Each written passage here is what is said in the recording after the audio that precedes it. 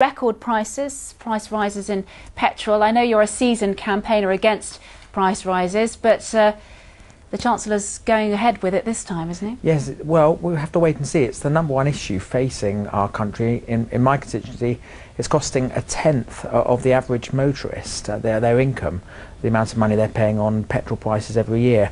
And I was glad the government cut fuel duty last year and didn't go ahead with the planned January increase. We're urging with Fair Fuel UK the government to postpone the August increase and also to cut fuel tax as soon as financial conditions allow. Gavin Shuker, let's talk about the Labour position on this, because I understand Labour was keen on this fuel price escalator, which automatically increased prices ahead of inflation, sold as a green benefit, but actually just another tax on the motorist. I think if the economy were growing, we'd be in a different place, but we actually accept the best way that you can get growth in the economy and reduce fuel costs is VAT.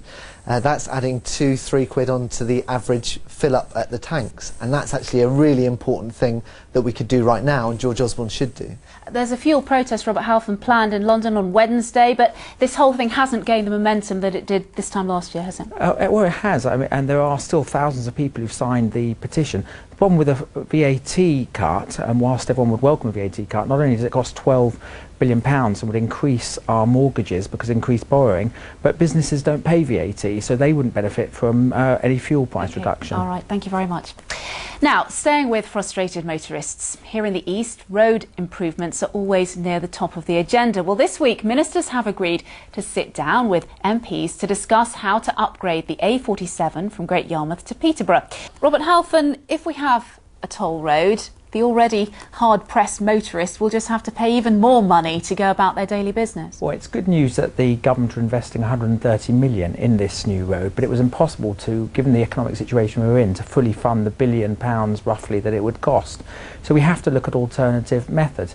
The toll road works very well for the M6 in the north of England, and I think we should go further and faster looking at toll roads, because if we want these roads, we have to fund them from somehow, and money doesn't grow on trees. We're facing a very difficult economic time. But how can people afford to utilise a road like that? It's an expensive way to go, isn't it? It is, yes, but at least people have the option, and the M6 toll road has been incredibly successful. Gavin Shuker, don't you feel that we're being very stuck in the mud about continuing with the amount of traffic on our roads? What about this idea that was mooted at the end of that film about simply getting the freight off? Well, I think it's a great point, and across the east of England we know we need further and greater investment in public transport as well as road transport as well.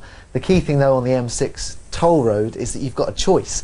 For many people living across East Anglia, the A14 is not another choice that they can choose to access, it's their only route, and they suffer really badly from delays. Robert Halfon? Which is why the government are investing £130 million, but we have to recognise that the economic situation we're in, money doesn't grow on trees, and we have to make judgments about where money is spent. In my own area, we're looking for an extra junction 7A on the M11. That's going to cost £15 million. What about Europe? I know you're a Eurosceptic, but Europe could be the saviour of all these problems, couldn't it? Well, of course, if European money is available for this scheme, all well and good, and I would support the government doing everything it can to try and get European funding, but let's wait and see if they're ready and waiting to give us the money. Gavin Shuker? I mean, let me give you an example from my own constituency. This government have been good in approving the junction 10A from the M1 expansion plans.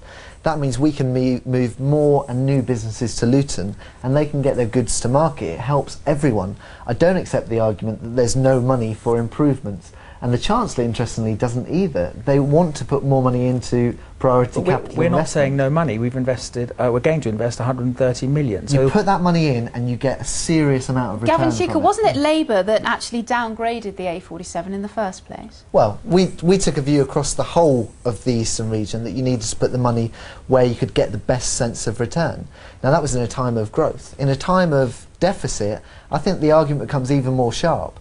We know that for every pound you put in, you get £3 or £4 out on these major improvement projects. So we need to have that kind of long-term vision on it. I want to talk about another form of transport now. So let's look at the case for a new Ireland airport in the Thames estuary. The Mayor of London, Boris Johnson, has championed the idea. Gavin Shuker, the government due to launch its sustainable framework for aviation later this month. Labour had a chance to expand airports with a white paper, recommended new runways. Why didn't this all happen years ago? Well, personally think it's a real shame that we're not building that third runway at Heathrow, because I believe there is a real aviation capacity crunch coming our way.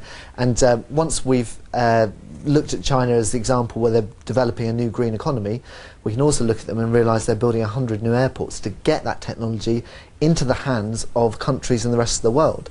That's part of how we build a new green economy. But they're starting from no airports. We're starting from having airports back into the 1920s. They're just modernising their economy now. So making that kind of comparison, I mean, they're playing catch-up. They're not putting stuff on top of what they already had. You can see very, very clearly that there is a big capacity issue. Now, coming to Boris Island, I don't believe it's going to happen. It's a convenient wheeze for the coalition because they can say they've got an aviation strategy, and it's a convenient wheeze for Boris as well. Let's find out, in your words, if it is a convenient wheeze, because even within the coalition there's a lot of opposition, isn't there, let alone the local people that we mentioned. Of course, there's always opposition to anything new that is proposed, but let's face the facts. You know, my idea of torture is going to Heathrow Airport is desperately in need of modernisation, and we have to maybe have some vision for a chance and look at whether this Boris Island might be a good idea. I'm moderately sympathetic to it. I don't know yet where. I'd like to see the economic and the environmental impact consultation once that comes through. But we need to look at new options because Heathrow, I believe, has had its day.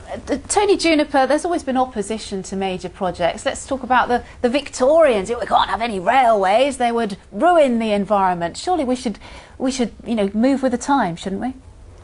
And the times are of a shrinking planet in ecological terms. Climate change is starting to get to the point where now the scientists are warning of a catastrophe later this century.